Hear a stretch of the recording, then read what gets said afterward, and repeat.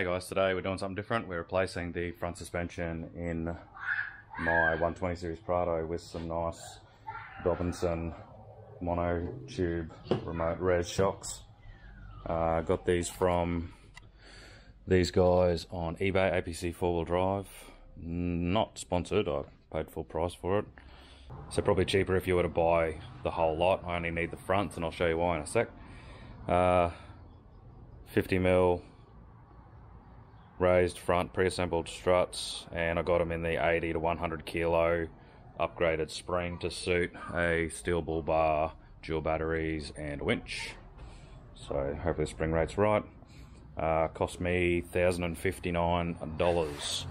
So probably cheaper if you were going to buy the whole lot. You'd obviously get the whole set for slightly more than what you pay for them separately. Righto, in the box we have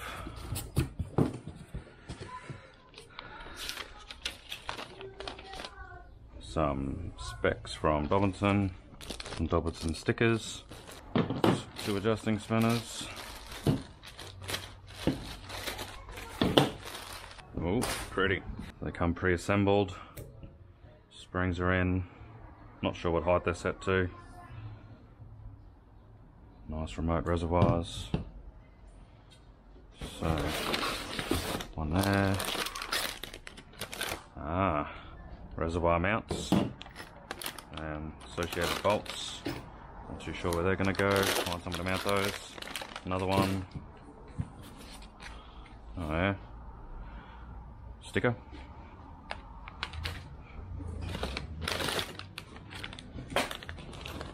And another one. Yeet. They're very nice looking, well-made shock. Made locally in Australia, down in Rockhampton I think it is, by Dobinson. Everything looks pretty solid. Righto, let's get on with putting them on the car. So they're going in the front of my 120 Series Prado, because these eBay ones I got, they're a king spring, which is pretty good, but the shock is a Anarchy 4x4 shock, and they've lasted a couple of years, but they are cactus. There is no shock dampening in them left at all, and they're squeaking pretty bad. So I'm due for tyres as well, so it's going in for tyres tomorrow, getting some new Hankook Dynapro MTs. So good timing, do the front shocks and then get the wheel alignment all done at once. I didn't need the back springs because you can't really see it. In the back I've got Airbag Man airbags set in the back with the Kevlar sleeves, and I don't really want to go through the process of changing those out. So the springs are good, they're the right weight, they're king springs, so they're not terrible. And I've already got all the airbags fitted with the lines that run up to the back here for towing the camper trailer, so I'm not going to worry about that. I'm just going to get the shocks only and replace these Anarchy 4x4 ones. They were right, they were super cheap. They were super cheap at the time. Can't remember, I think the whole lift kit was probably $1,000. It was pretty cheap, and it's done probably 4 or 5 years, so can't complain about that. You're going to get in the way coder, aren't you? Okay. The hoist would be nice. Remember to crack your wheel nuts before you get the wheels off the ground. Crack them a little bit. That one.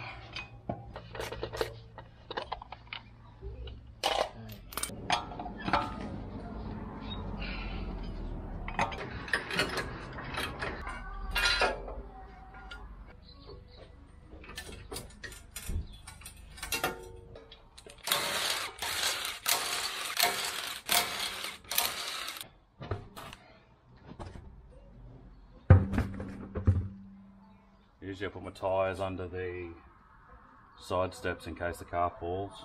Some freak chance it falls off. Keep the car off the ground, so hopefully I can get a jack back under it to get the car back off the ground. Now figure out the minimal stuff I need to pull off to actually get these out.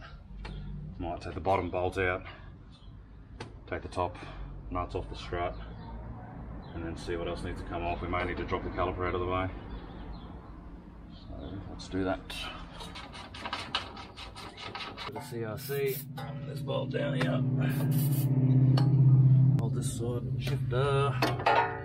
Hold it still.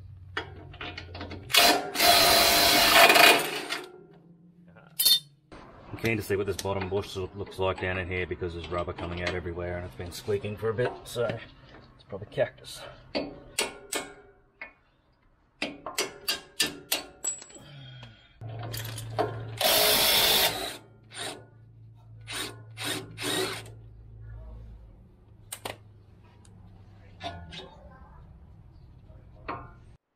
So while I was looking around in here, I just noticed that the brake pads are pretty much done, so may as well do them anyway while I'm in here. So I may as well take the caliper off, which will be easier. I can take the caliper off, strap it out of the way up here, take this line off, gives me some more room, especially if I need to drop the upper ball joint to get some more room to get it out. And the sway bar was getting in the way pretty bad, so I just rattled the, what's it called, sway bar link rod out of there, and then just rattled off the two hoops underneath there with the rattle gun, and sway bar is now over there out of the way. Only took 2 minutes. So yeah, let's take the caliper off and then see if we're closer to getting the suspension out.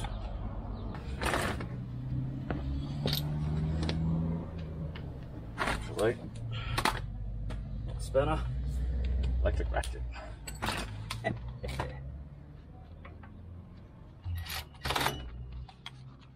Racket. One.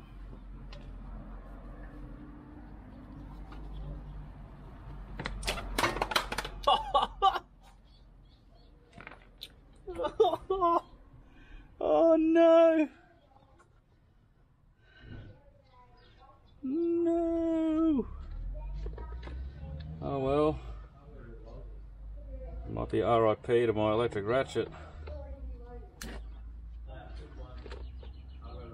Where does that go?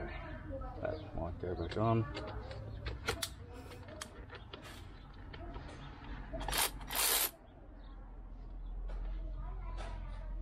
Fuck, that's no good.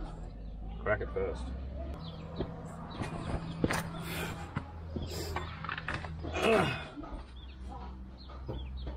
If anybody from Ryobi ever watches this, I'm sure that wasn't intended use, but, and I didn't read the manual either, but if you could send us a new skin for electric ratchet, that'd be nice.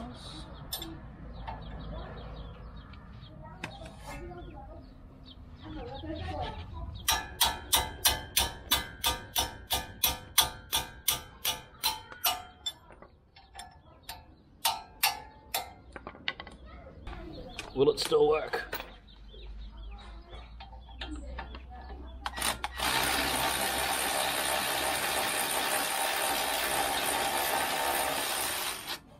She's good. Woo. Righto, easiest way to keep your brakes out of the way, zip ties.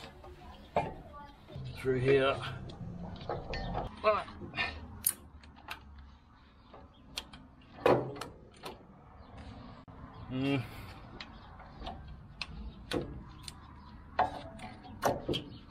Kind of. Something like that.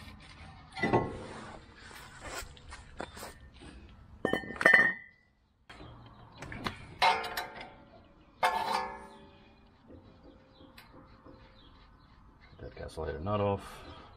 Might leave it on there a couple of times and then I'll hit this to get that off. You only pass a little bit because it should pop. There it is. Well, bang, and get this fairway out of the way. So here's a comparison of the old shocks versus the new shocks. You know, spring technology, doesn't look too much different. You get down to here, obviously fully adjustable, and the remote res line, but down here's where it gets interesting. This is why I'm replacing these ones. These bushes are just cactus. The rubber was blown out through the sides and it's all separated in the bottom there. But just look at the girth difference on this. Massive. Looks like machine billet, I guess, versus whatever this shit is with some Chinese weld on it. So I know which one I'd be picking. Definitely get what you pay for. Okay. I'm gonna slot the new one in. See how it sits. nuts on the top. Back like that. Okay, take two. Fucking heavy. Get a nut on the top to hold it. One. Two. Okay. And then start working the bottom end.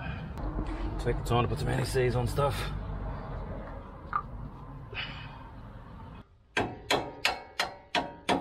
Easy.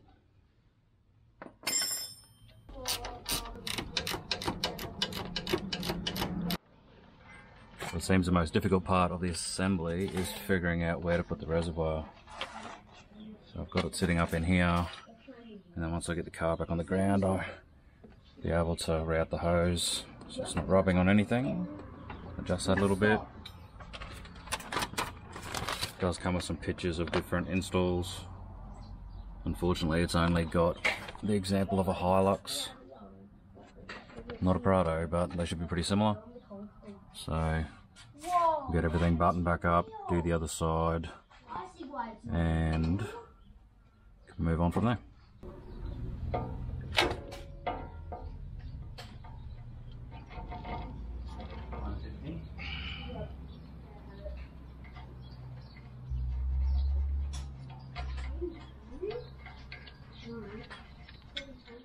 Quick break for smoko. Got leftover beef brisket from last night on the smoker. Monster brisket. Brioche rolls. Got a bit of brisket. Sweet baby rice. Bit of honey barbecue. Might go a bit of cheese. Whoa. A bit of coleslaw. What's up? Yes.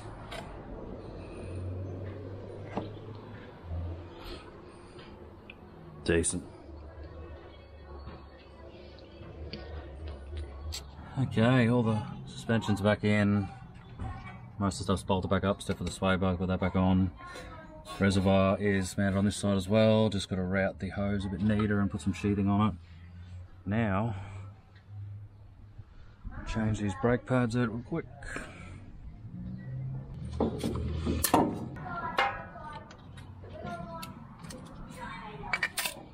that one out, that one out. New Bendix Ultra Premium brake pads. Press the pistons back in.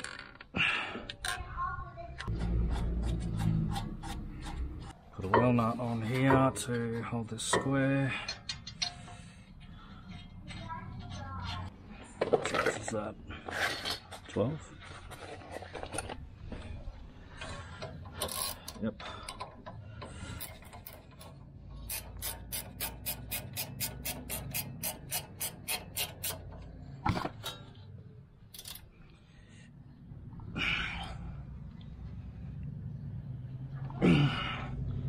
These stubby ratchets are fantastic for getting into little spots. Cheap on eBay or Amazon, I think. Chuck a link below. Check them out. Not too bad. So now just got to do the other side, and then put the sway bar back on, wheels on, and put it on the ground.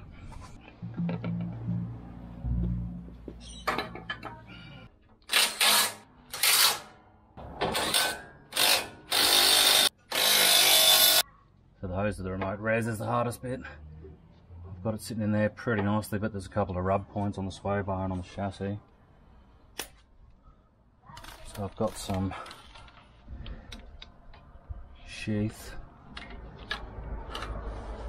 Try and put a piece on there.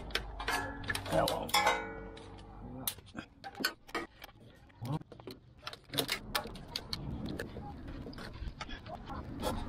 Not perfect, but it'll do.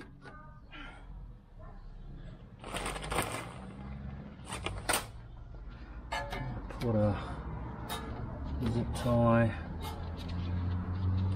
Maybe a zip tie there. See how that goes.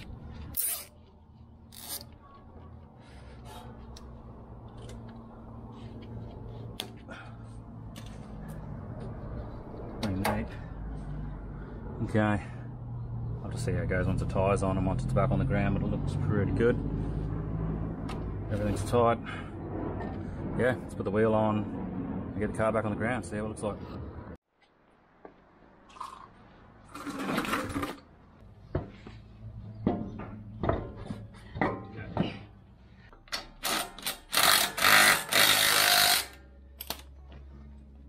So don't rattle your wheel nuts all the way up. Use a torque wrench set to the right. Newton meters a foot pound, I think these are about 1 to 110 Newton meters. If you keep rattling them up, fatigues your wheel studs, and then eventually they'll crack. I think it was a couple of years ago we did a trip, 1,000 kilometers each way, towing a caravan, and then the next day after we got back, my wife was driving the car, and about 3 or 4 out of the 6 wheel studs snapped, and the wheel almost come off the car. So it was lucky she wasn't driving fast on the highway, and it was lucky it didn't happen the day before towing the caravan. So don't do it. Just do them up loosely and then torque wrench.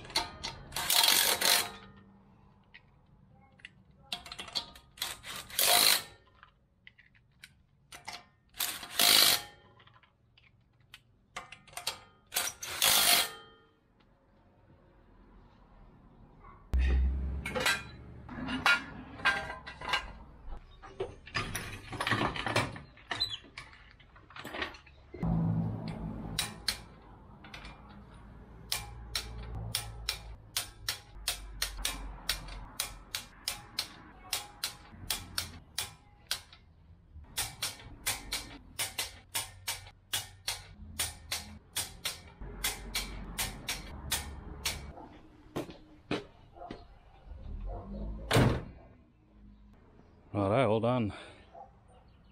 Looks like it's sitting pretty high. I thought it'd be on the 2-inch setting.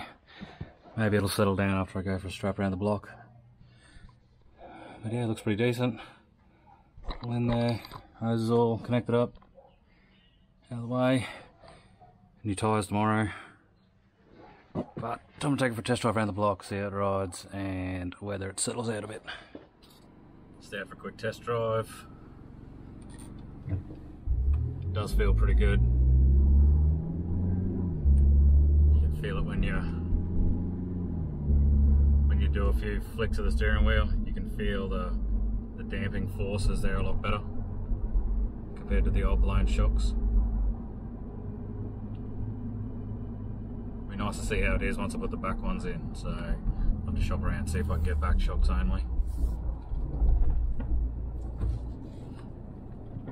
Probably feel better after the wheel alignment tomorrow after getting the new tyres on, so pretty keen to see how that goes. Rides along nice and smooth. Squeak's gone in the front, which is good. Yeah, around corners you can feel there's actually some pushback in the corner when it drives the body roll now, so very nice. Hopefully get the back set done in the next few weeks and then take it out for a 4-dog trip.